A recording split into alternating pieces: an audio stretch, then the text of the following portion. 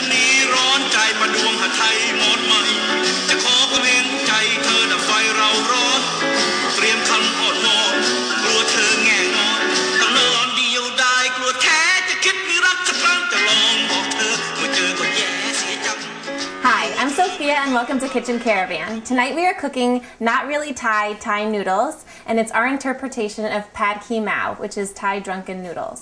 Now the first thing you want to do is cook the noodles. You have to soak your noodles for about 15 minutes before you boil them, and you want to do this before you start cooking anything.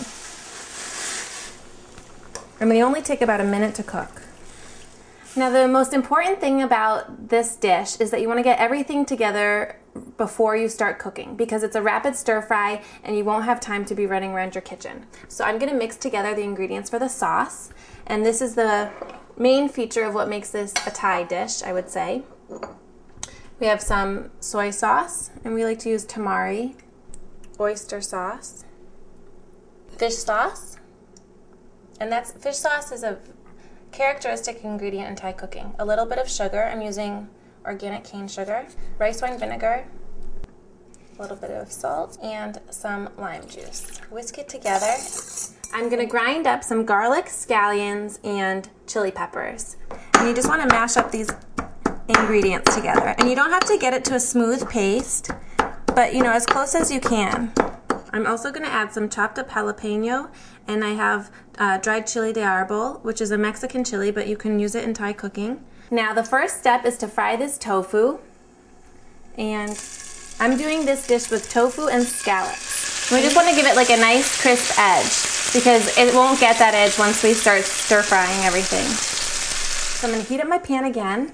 I'm going to add a little bit of fresh oil. And you want to use a very high heat oil, because stir-frying noodles is characterized by using high heat and cooking things very fast, so all of their colors and flavors are retained. So now that our oil is hot, I'm going to add in the garlic and chili paste. And you don't want to dawdle at this point, because you don't want to burn this mixture before you start cooking everything. Now I'm going to add my zucchini and my yellow squash. And I cut these very thin and in half moon shapes. So I want them to cook quickly. You know, move everything around the pan. And I add in my scallops. So start sauteing these in there too. I cut up these scallops into quarters. Everything cooks very quickly, and if the scallops are going to take a long time, you'll be stuck with, you know, burnt vegetables. Or if you think that it's getting too dry in the pan, you can just add a little bit of water and then scrape up the bottom. And that just keeps everything moist. When you see that the scallops are almost cooked through, you want to add back in that fried tofu that you did in the beginning. Now we're going to add our noodles, our tomatoes, and our sauce. And this is going to moisten everything and give it all the flavors. The noodles sort of clump together, and you're going to have to break that up with the sauce. And I'm going to add the tomatoes. And I use halved cherry tomatoes because they're small and they're cute and they just look good on this dish. Now the key ingredient of this dish is the basil. And Thai people would be aghast if they saw me doing this because they use holy basil. But it's summertime here and there's tons of fresh basil, so I'm going to use the fresh basil that I have available. And you just want to take about a loose cup and finely chop it. And then last but not least, I add this fresh basil. Now that the pan is off, you want to stir it in.